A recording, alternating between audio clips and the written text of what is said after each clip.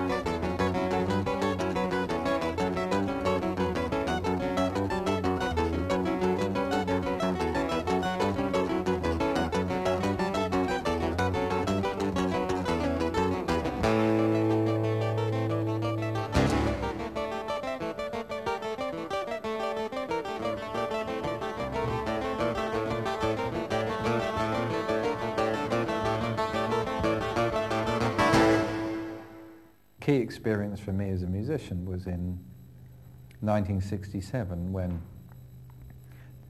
I'd driven home probably about 1 in the morning and I put the radio on and there was this unbelievable music on which was terrifying and I had no idea what it was. At the end of it there was this amazing wind-up from strings and then this piano chord. And what I'd heard was Sgt. Pepper. But it had begun somewhere and I heard no beginning to it. And this piece of music terrified me and something opened up. Then at the same time, I became familiar with the Bartók string quartets and Hendrix, Are You Experienced, and Male Blues Breakers. And there was a power in all this music which was the same music, although it was spoken by different musicians with different dialects. But the music was the same and it was incredibly powerful. And I couldn't return to the life which was planned for me. I was just about to go to university and take a degree in estate management and take over my father's small real estate firm in Wimborne, Dorset, become an estate agent. And I'd been a dutiful son for a period of years, but at this point it was no longer possible for me to keep these 2 contradictory impulses going. So, what at the time would have been called jazz chops, and yet it had a determining rock background. And here were these characters, young English people from nowhere playing this stuff, with a remarkable scrunch and power. It was so physical. At the same time, you couldn't play stuff that difficult in the technical standards of the time without being on your feet. Also, I suppose you say it's kind of catchy. It was a bravura piece.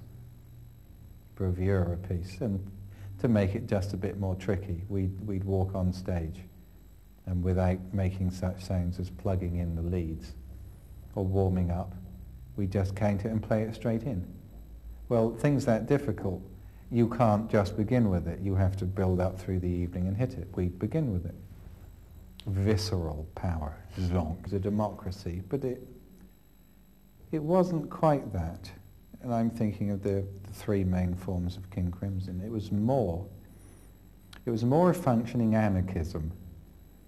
Not an anarchy, where you have no ruler and it's a mess, but an anarchism where there is no ruler, that each of the characters involved accept responsibility for themselves. So it's a far more interesting experiment, far more difficult,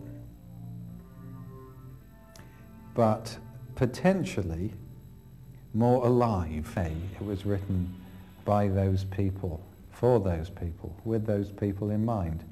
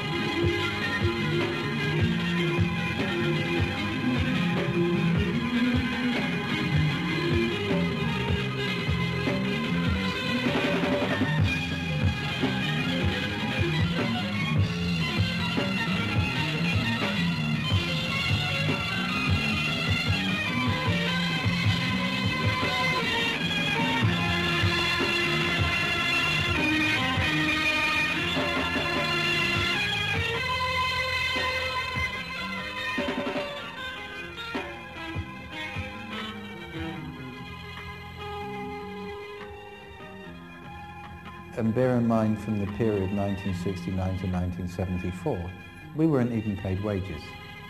We weren't even paid for going on the road. The budgeting was nil for wages. I mean, it was a zero budget on wages. It wasn't even in the budget. It wasn't allowed for. So King Crimson was something which, if you wanted to be rich and famous, it kind of wasn't the best band in town. On the other hand, you would have opportunities to experiment with a way of living your life and playing your instrument and working with others and playing music to people that presented opportunities you would not get if you worked by the book. And if the question is, well, what was it like? Then the answer is it was real. 1980, more extensive touring. I became involved in a little bopping dance band called the League of Gentlemen. Then in 1981, the return of King Crimson for 3 years. Then in 1984, once again, a certain period of work in the marketplace had come to an end. And I went into retreat and allowed the future to present itself.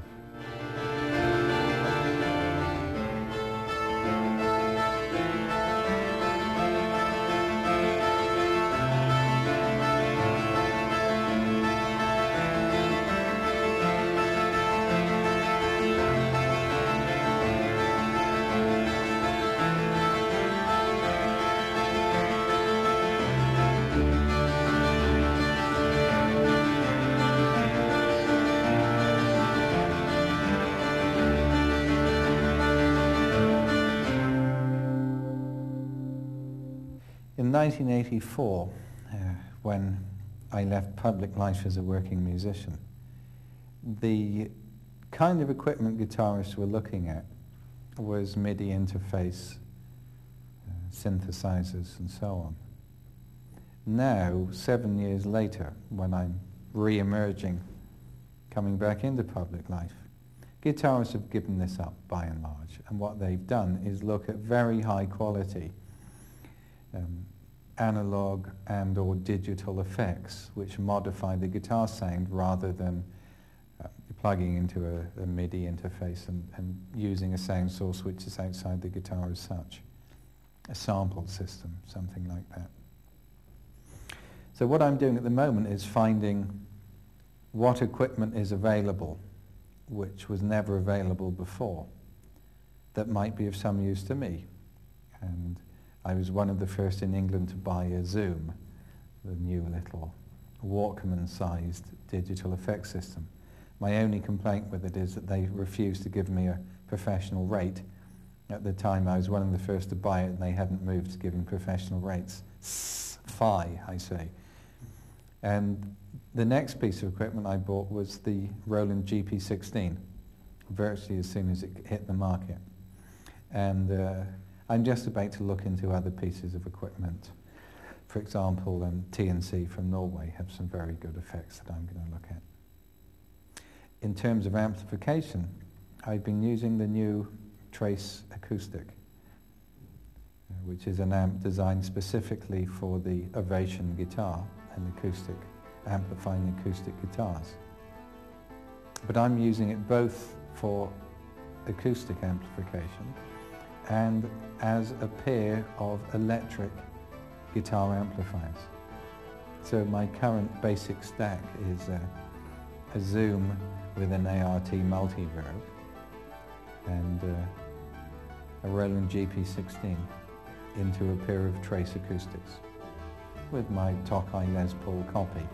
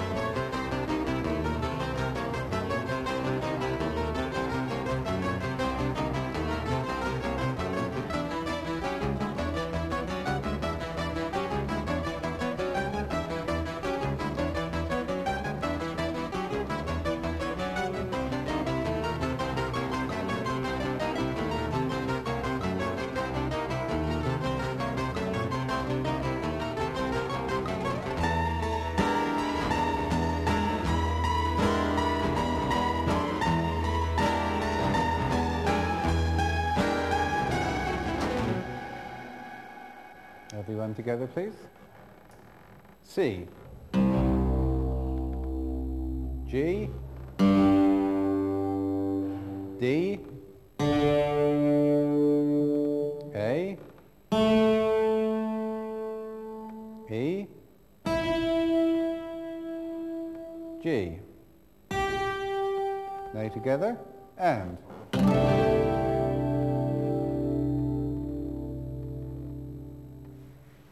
The new standard tuning.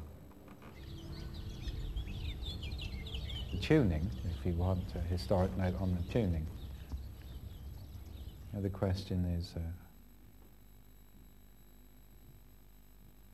where did you find this tuning? The better response to that question would be that the tuning found me, and it found me while lying sweating in the sauna of the Apple Health and Fitness Center in New York at Bleecker and Thompson.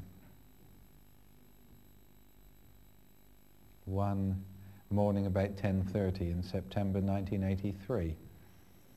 And I'd had a dissatisfaction with the old standard tuning of E, A, D, G, B, E, a fairly arbitrary bodge, which seemed to have nothing other than tradition and history. So I'd come up with no solution to this dissatisfaction other than considering maybe the possibility of a 7-string guitar. But it wasn't a burning issue for me. And then here was this new tuning. Guitarcraft is not a method. Guitarcraft is a way of doing something. And if an instruction is given or an exercise is presented, then it's based upon a principle if the exercise is sound. If we are making a demand of our hands, we would begin by bringing part of our attention to the left hand. So, if we bring the left hand to the 7th position, to the 4th string, we might place all the fingers lightly touching the tips on the 4th string. Apply just as much pressure as is necessary to stop the string, and then release it. So pressure, release. Pressure, release. Pressure, release. May we all play, please, the first primary exercise. It'll be like this. Would you like it electrically? Yes, please. Here we go. Would you like to turn up? 2, 3, 4.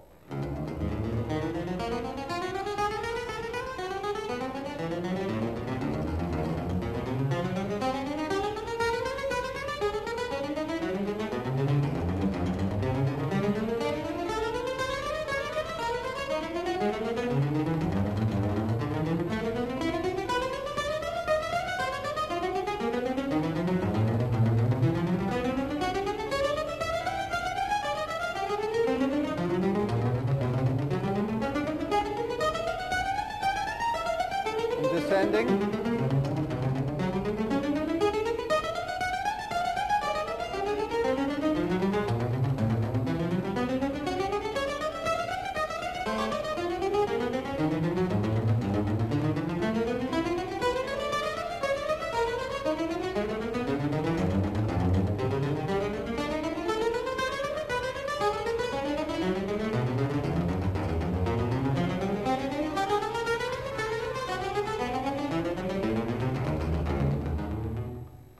Circulations are one of the most powerful techniques we have in guitarcraft. And on the outside, we seem to be passing a note to each other. But we might be trying to pass a quality of our relationship.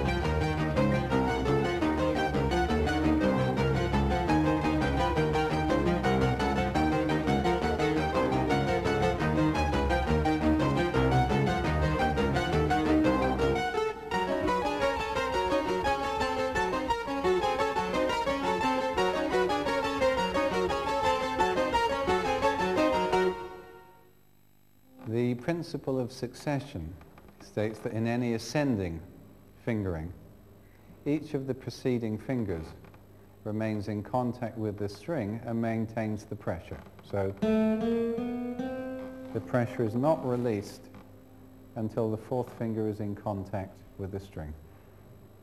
So all the pressure is maintained.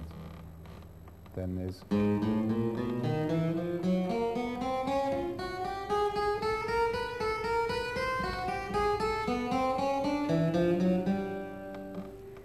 and the principle within this is the principle of completion. Once the particular flow is completed, then the finger about to make the next move can continue on its way. There is another seemingly contradictory principle, which is the principle of constant release. In this, the pressure on each of the fingers is released consecutively. This is to exaggerate, another way of playing it. This principle takes precedence over the principle of succession in extended fingering and in speed fingering. For example, rather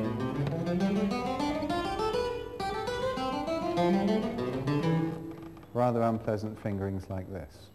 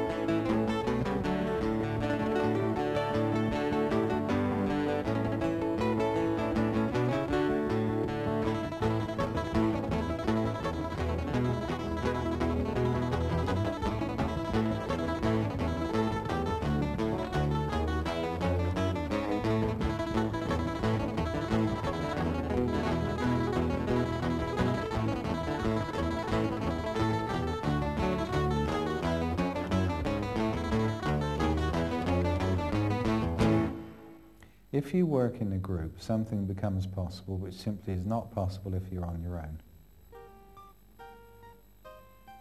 Providing you can work as if you were one person.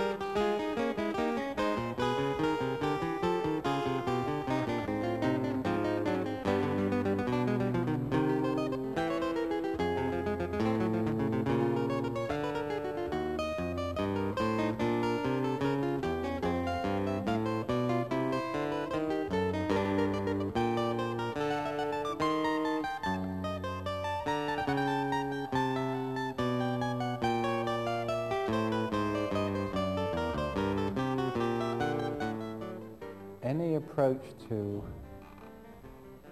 art, if you want to call it that, or a creative endeavour, has to accept that the uncertain is not only an inevitable part of what we're doing, but it's utterly necessary.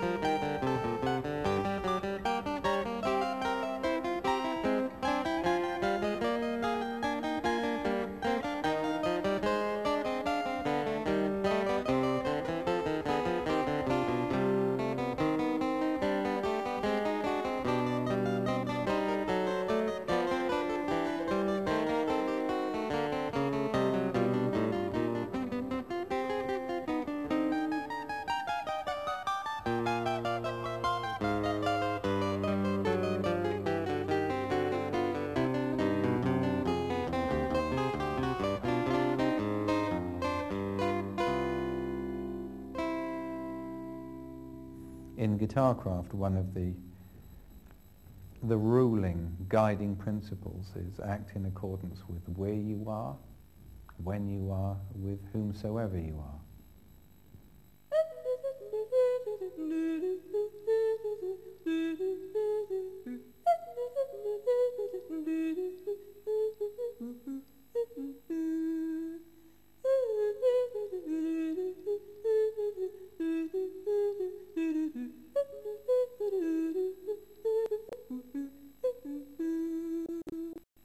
When we had no faces, we turned in a bright sea.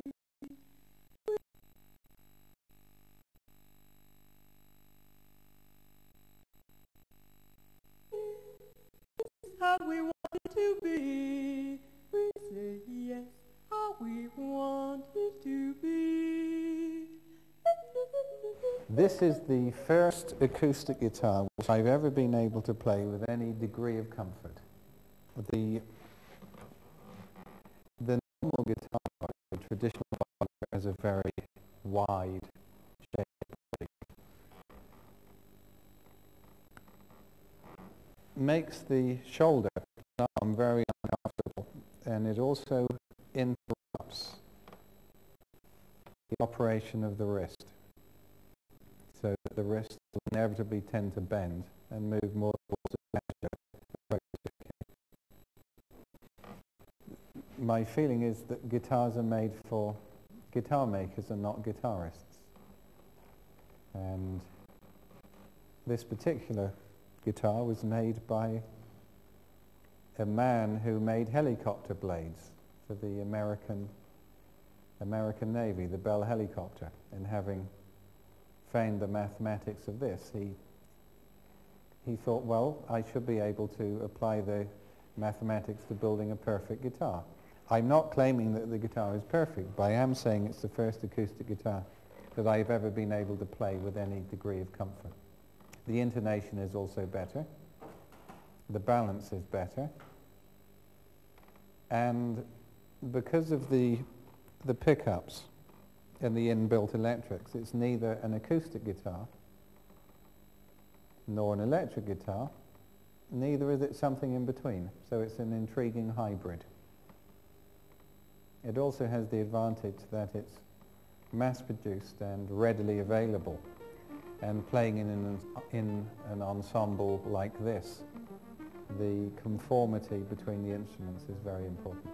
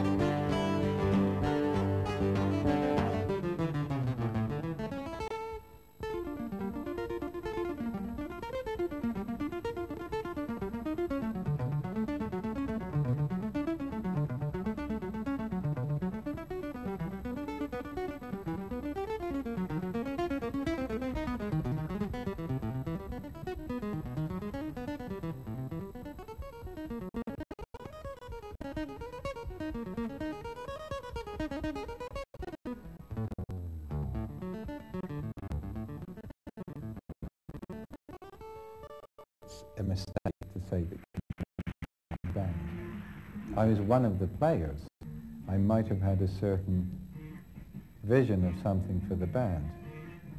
I mean, there would be remarkable experiences in the band. It was as if music leant over and took us into its confidence.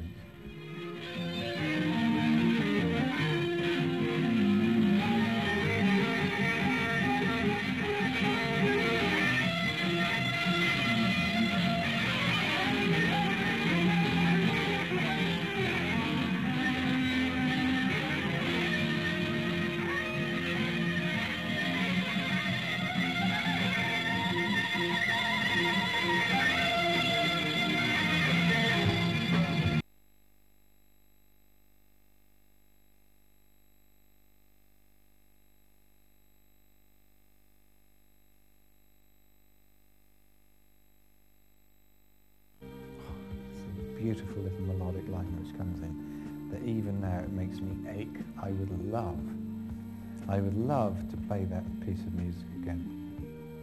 Love to. It's in potential, and the characters are in place for the next particular period of King Crimson's work.